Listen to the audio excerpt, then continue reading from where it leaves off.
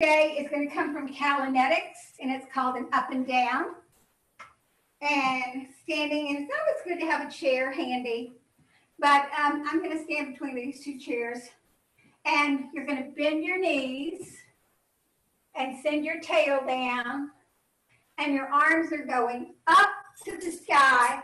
Bend and arms go back, look out in front of you and up. So we're doing 10.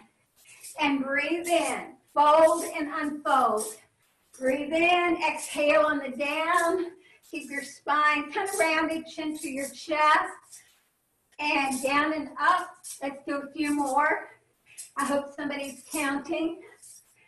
And 2 more. That's 1. And that's 2. And then move those shoulders around. Now the other day, one of the classes,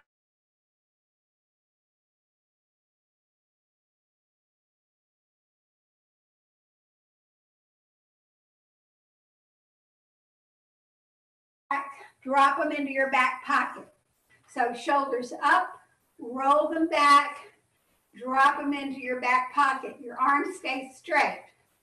And then rotate your arms so your little finger faces forward, thumb faces back. Bring your arms behind you. Relax your knees. This is your position. And this is opening the chest and strengthening the triceps and the entire upper body. So your shoulder girdle is doing a tiny little movement. Your hips are right under your ribs. And you're going to do 10 more. 9, 8, 7, 6. Pinch your shoulder blades like you're trying to crack a walnut between your shoulder blades. 3, 2, 1, and relax. And roll them around. You should have a little bit more mobility and also strength in your upper arm and your triceps particularly. That's the underarm part. All righty. Let's take it to, let me get my cheat sheet here. Let's take it to a sit to stand. I have to move Mr. Sloth. A sit to stand just where you are. So align your body. And for those of you who have been in strength and balance, you know the proper alignment. Chin, head ramp. Chin is pulled in and making double or triple chins. You're bending at the hip hinge. That's at the top of your legs. And shoulders are relaxed. So sit to stand. And if you've been doing this a while, you're not using your hands. If you're new to this, then put your hands out in front. But if you've been doing a sit to stand, hands are crossed on your shoulders. Your strong foot is going to be slightly behind your other foot. And we're doing 10. Fold and unfold. And so pushing down to go up. Push down into the floor. Do not look down. Look up. That's where you're going. Let's do 3 more. 1, 2, and 3. And now you could do 10 more. So let's try that. This time try putting the other foot in front just for giggles. All right? Head ramp. Align your spine slightly diagonal. Down to up. 10, 9, 8, 7. Come on. I can see you. 6. We're halfway there. 4. Or you might put your hands right here. 3. 2. 1 more. That's a little bit more intense. And relax. All right. Bring your hands right behind your ears, not over your ears because you won't be able to hear me. Your feet are a little bit apart. We're going to work the core a little bit. So bend at the hip. Look down at the floor. Round. Chin is on your chest. And come up. So let your face go forward. Drop your head, chin tucked into your chest, roll, and look straight ahead. Elbows directly out to the side, not in front, but out to the side. Down, chin to your chest, keep it there, roll up till you're all the way up. Let's do 2 more. Bend at the hip hinge, flat back, look at the floor, drop your head, chin to your chest, keep it there. Come up, nice and tall. And last one, flat back, going down, chin to your chest, and come back up. And that really works the middle body, the core, and loosens up thoracic spine.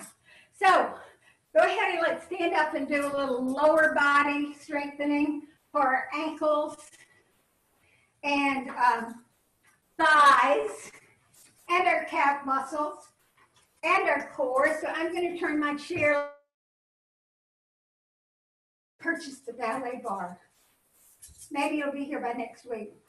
All right, this is how your feet are going to be with your heels up. Now you can hold on with both hands to your chair, but do not lean forward. No leaning forward. I'm going to turn sideways so you can see. Aligning the spine, shin pulled in and the head round. Lift the heels. You're strengthening your ankles. And it's like you're going straight down the line and up a little. 9. Engage those pelvic floor muscles, core muscles. 7. Heels are very high, strengthening your ankles. 6. Go a little bit lower if you can. 5. Head up, chest up. 4. Almost there. 3. 2. Oh, very slow. 1 more. And back up. All right, and heels down. Just circle your foot around like you're digging a hole with your big toe. And go the other way. That loosens up your ankle, all the joints in your feet, and also in your hip joint and knee. And then switch to the other side. I think this one comes from, I don't know, chi walking, chi running, right, Bill? Circle that around. And then stretching those front thighs, muscles out. 1 foot directly behind the other. And then way back. And just doing that and bending the forward knee, you're going to feel a big stretch in the back leg. Lift the heel on the forward foot. Look straight ahead. Pull your chin in. Keep the back heel on the floor. Lift the forward heel and lean in from the pelvis, from below your belly button, shoulders down. No slumping over. No, don't do that. Nice and tall. It's like you're pushing your tummy right into that chair. And then change to the other side. Heel to toe. Take the back leg way back. And your heel is going to start out up. Both heels are up. Now drop the back heel down. And just notice that lengthening sensation in your lower leg, also your hamstrings, and let your body weight go forward. Shoulders down, chin in, align your spine, tilt your pelvis. Instead of sticking your bum out, don't do that. Tuck it under and feel that nice, long, lengthening stretch. Loosening up those hamstrings and calf muscles. And then come out of it. And then shake out a little bit. All right, so that was strengthening the lower body, legs, ankles, even the core, and also stretching a bit. Today, we're going to do the hip ramp, the hip lift, but in Kalinetics we call it a hip and behind exercise. And it's a little bit different. Let me just say, you're not moving your hip. You're not moving this part.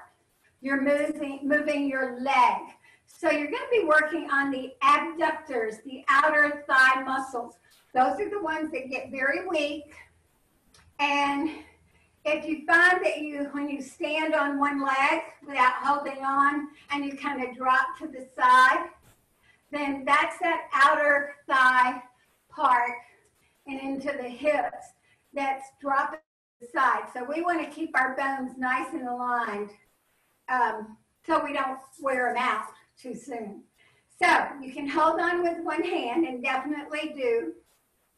I'm going to work on the outer leg. That's what you're aiming for. And the area that we're working is where your leg comes out of your body down to just above your knee. Just that area. No pelvis. So stabilize your core area or the trunk of your body. Relax your knees.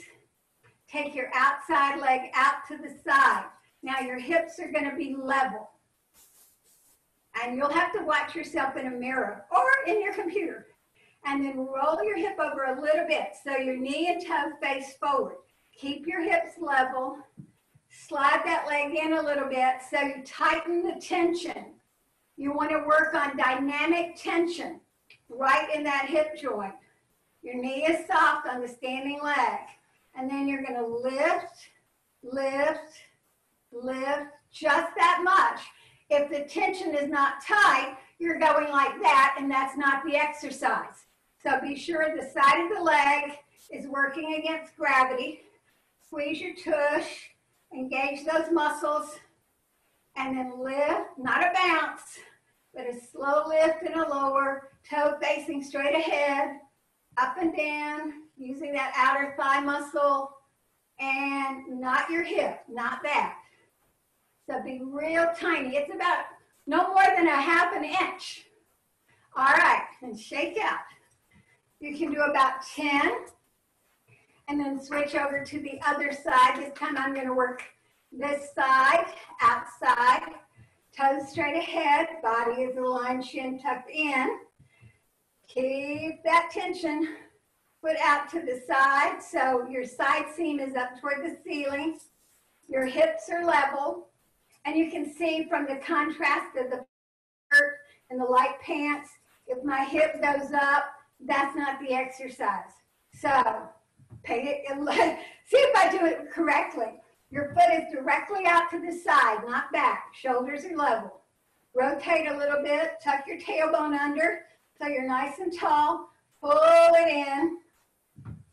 Keep the hip down, and then lift 10, 9, 8, 7. See how tiny I'm moving? 6, soft standing leg. 5, 4, 3, 2. You just got one more, and relax. Now you can do these exercises every single day. You could do 10 on one side, 10 on the other, and then go back and do 10 more, 10 more. That's what you want to work up to. Remember, this is not what you're doing. That's not it. You're not moving your hip. We'll do that in another class. Maybe when we dance on Mondays, we'll move our hips, but not when we're doing that. You're using dynamic tension. That is called a Calinetics hip and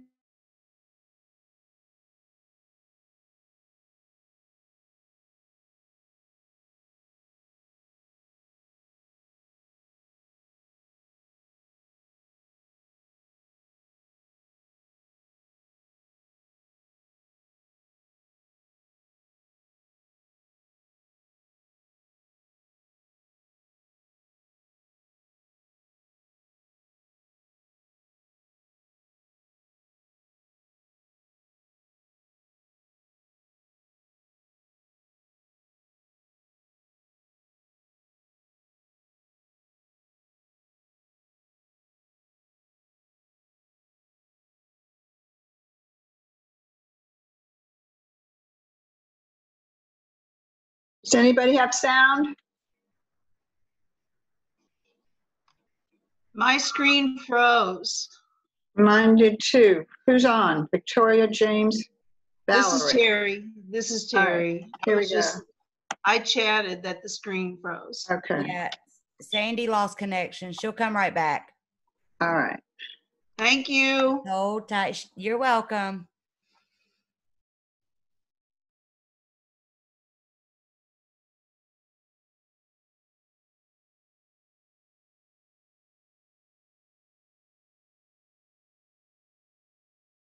To where your heel is at your toe.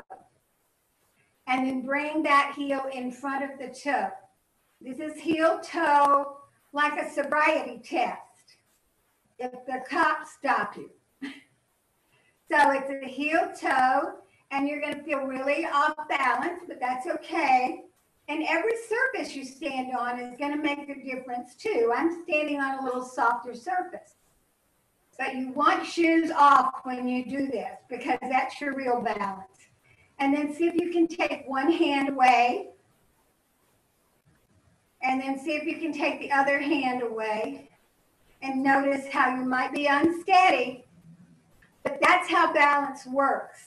It's sending messages to your brain. Your neuromuscular system is sending messages to your brain, to your balance centers, and getting you fixed. All right. Now let's go back to the start. That was on one side.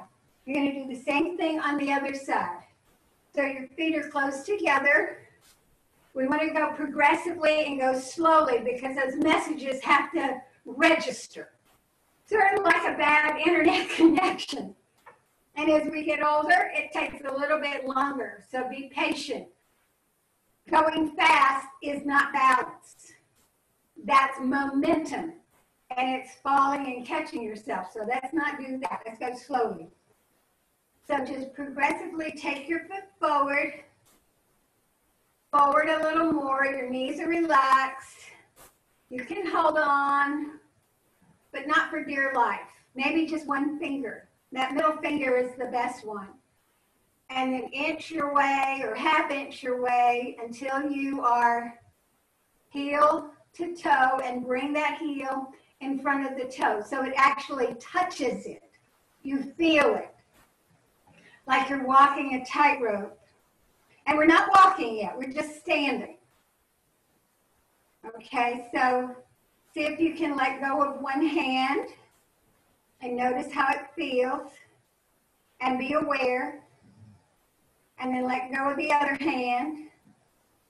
And you may feel a little wobbly. And that's the learning process. It's a gradual process. And then come back to standing and shake out a little bit. Jiggle and get that tissue loosened up. So that is kind of a test and something you can check on. Another test, it's not an exercise, but it's a test, is to stand on one foot. And no hands. And notice where you plop over. And that's the side. If you go to one side, it's the other side that needs to be strong and hold you up. So if you go to the left, it's the right side. What we just did, the hip and behind exercise, you need to strengthen. And then do the same thing with the other side. And notice which way you go. And that's an awareness exercise because it's not strengthening necessarily, it's strengthening your awareness. And that's important. All right, the next one we're going to do requires the two chairs. And so your feet are right together. You're in your perfect posture. And you are going to look over one shoulder and bring both hands over to that chair. But your knees are still straight ahead. And then do the same thing on the other side. So you're kind of unwinding your core, loosening loosening that up, but also it's a different balance. So your eyes have to help you here. So look, and then, you know, a lot of times falls happen when we turn and look and our body doesn't know what to do when our head reels around. So the head goes, and there you go. And then both hands on the chair. And keeping that alignment. Now you might try that in the heel to toe position. It's a little bit more tricky, or you could try it in the single leg position. So here we go, turning, and you want to go very slowly. Use your eyes, and then to the other side, and you can do that a few times, and then change the foot that's in front on your tightrope. Chin in, not jutted out, not bending forward, so you're not going over the chair like that. You're nice and tall. And notice how your upper body has to follow. Chin pulled in, make those triple chins, and bring both hands around to the other side. Be sure both hands, because you can feel all that shoulder and ribcage area getting a stretch. Not this. Keep aligned. And do that a few times. And then you can do it on one leg if you want to try that. But that's something to practice so you can be aware and get your 3 body weights, your pelvis, your lower body, your middle body, and your head in balance and organized. So that is one of the, the awareness exercises. Most balance exercises are awareness exercises. One more thing.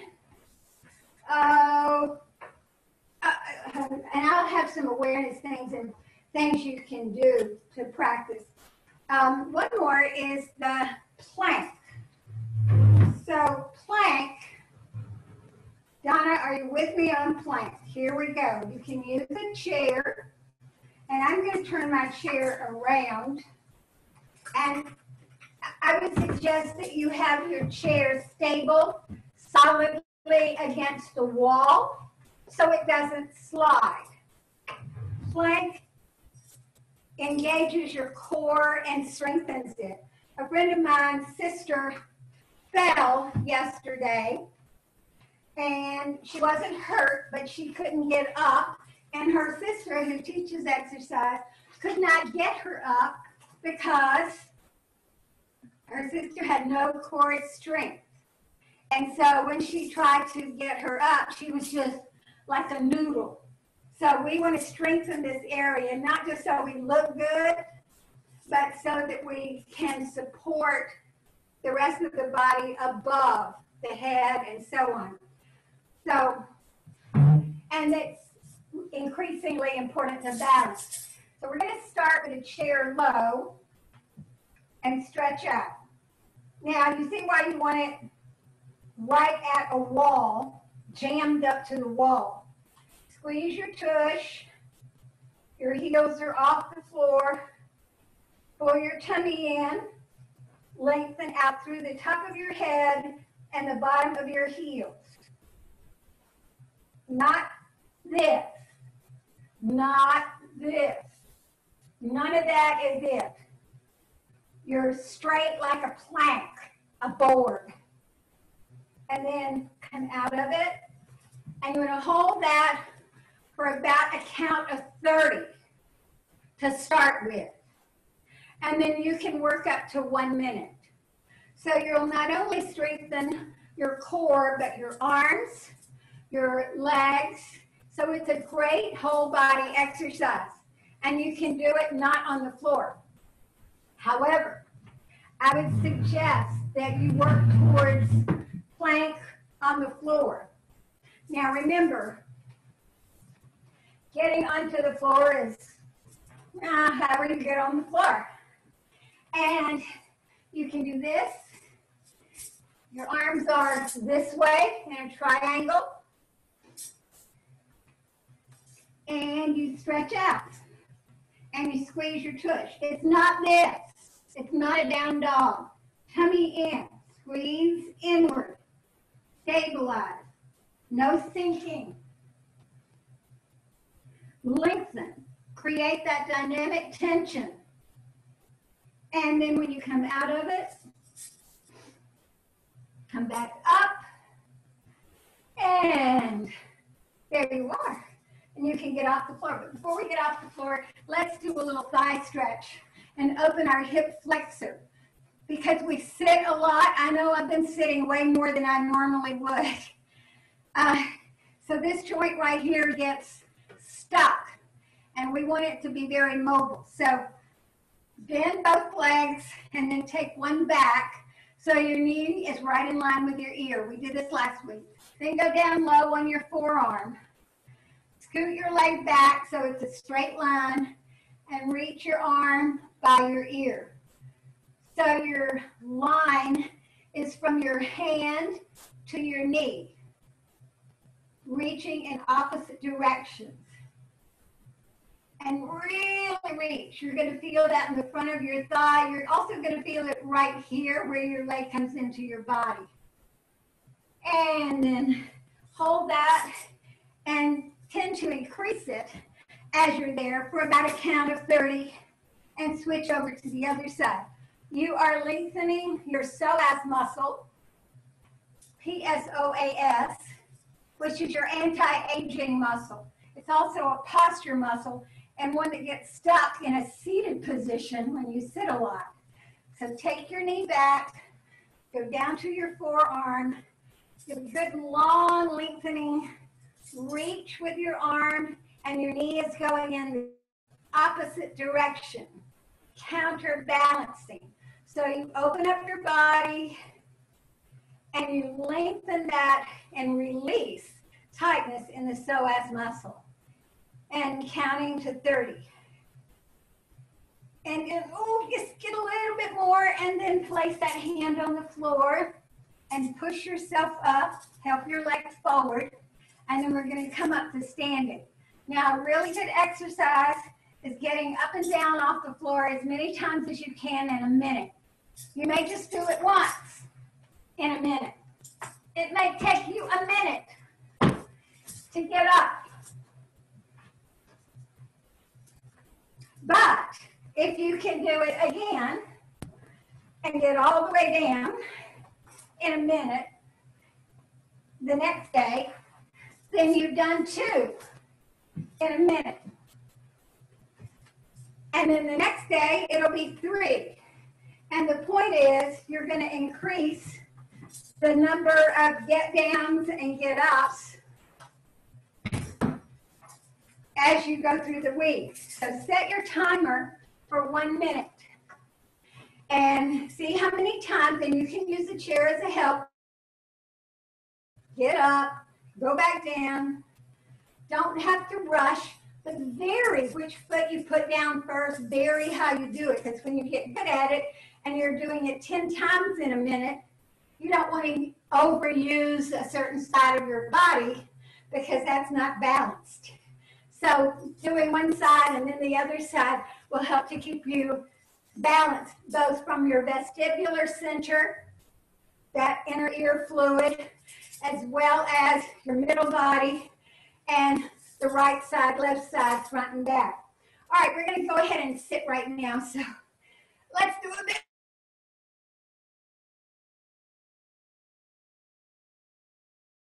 There. And down to your ankles. And hold on tight. Drop your head. And let your head be like a sinker weight. So it helps to lengthen your upper spine, the back of your neck, your cervical spine. Big exhale. Touch the floor. You can put your palms on the floor. That's what you're aiming for ultimately. So you feel those muscles lengthening, all that myofascial tissue. And then one hand on your mid-thigh, other hand on your mid-thigh. chin to your chest and come up so that your chin comes up last. Your chin comes up last. That keeps your neck and shoulders from jerking around and pulling your head up because they take a beating from that. Okay, so let's stand up one more time. Push down to come up.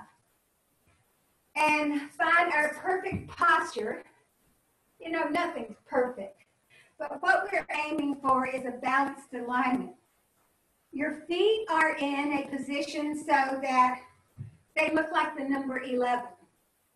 Your hips are right over the center of your feet. You're not sticking your bum out. You're not slumping down like that. That's an exaggeration, but any variation of that you're not doing. And relax your knees. They're not locked, they're relaxed. Arms, if they're hanging properly and aligned, your middle finger should be at your side seam. So your shoulder girdle is horizontal, spine is vertical, head ramp, chin pulled in. They call those triple chins. It's not pretty, but it's effective. Lengthen up to the back of your neck. That actually happens when you pull your chin in. And notice how that feels. Now, maintain that posture as you take however many steps you can take forward before you run into something and walk back to your starting point. Okay, so walking forward, rolling through your feet. However far you can go, I can't go very far.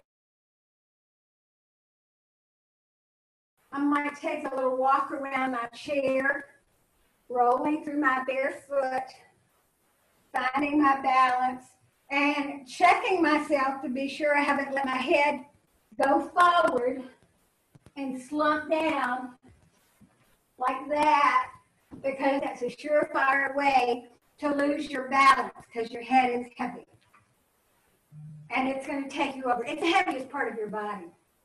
All right, so that's, once you start walking, then your habits kick in. And we are changing our postural habits. And it's never too late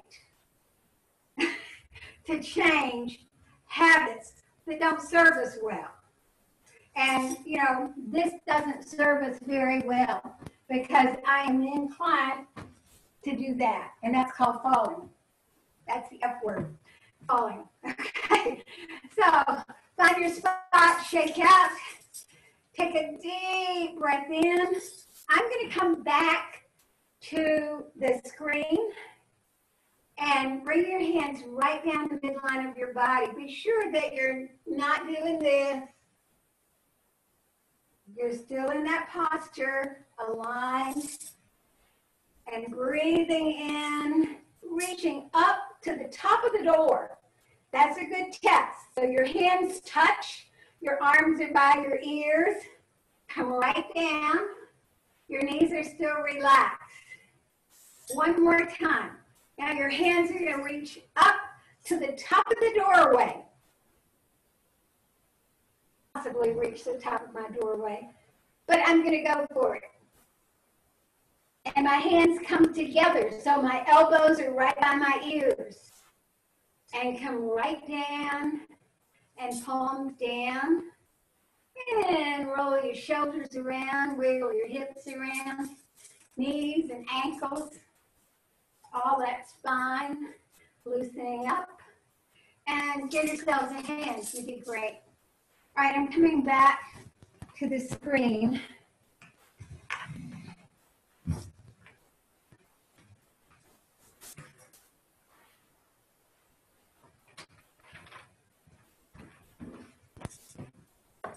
So maybe you can find something that will be similar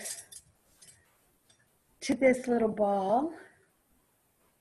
You can use a tennis ball, but it's a little too round. So this really gets in the crevices. And also this is great for your hand. You know, when you're watching TV, you can roll your hand or underfoot. And that really does break up that stuck tissue and give your feet more access to balance. So Valerie, can you turn everybody back on and unmute? Or maybe not. I think I'm in charge. There you go. Okay. Can you make me the center of attention? Yes, I can do that as well. She's trying to get Thank you very much. Okay. Oh, goody. All right. The host is spotlighted now. Oh, I love it. Okay. Now, if you have a question, this is a great time to ask it, but raise your hand. Okay? Anybody? Hey,